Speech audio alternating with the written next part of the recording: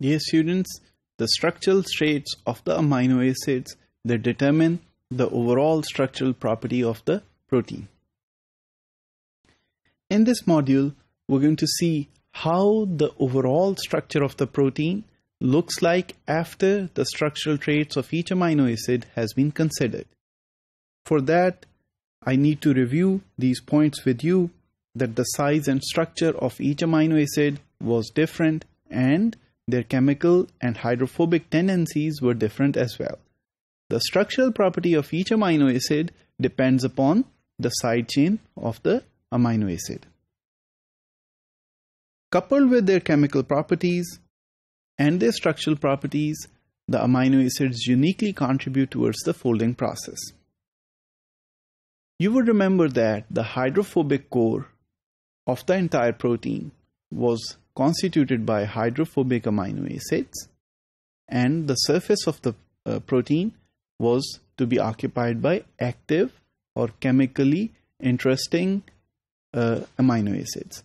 Now, if the core of the protein is comprised of hydrophobic amino acids, is the entire surface of the protein chemically active? So this will give rise to a lot of activity on the surface of the protein. So that is not the case.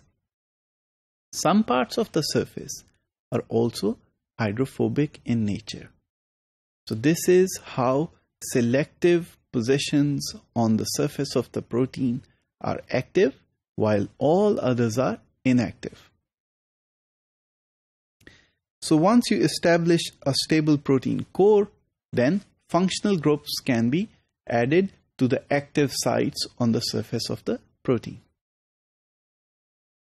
The functional groups are attached depending upon the functional nature of the protein in question.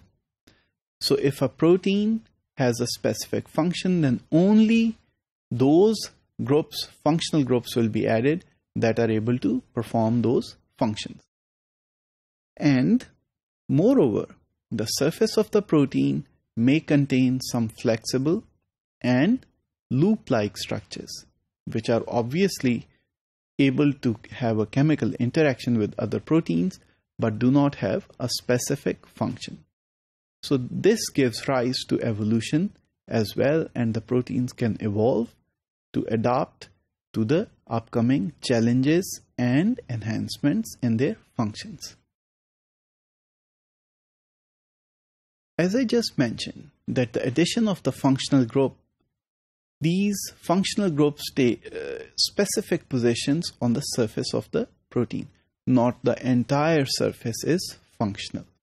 So that part of the surface which is not functional is still constituted by hydrophobic residues.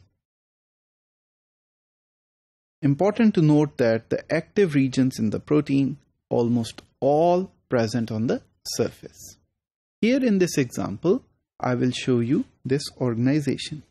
So these are all hydrophobic residues, and some part of the surface is functional, while for the other part of the surface it stays as non-functional and is also hydrophobic in nature, as shown here in the blue. So if some part of the surface is functional, then specific functional groups take the position here and here. So in this way, a protein selectively designs itself to perform specific functions. To conclude, each component of the protein structure, that is the core, the surface, is taken up very specifically by hydrophobic or hydrophilic side groups, and that this position taken up by these groups is determined by the function that this protein is supposed to perform. Moreover, the hydrophobic core is not totally useless as we thought earlier. Actually, it controls the activity of the surface as well by exposing hydrophobic residues to selected portions of the surface of the protein.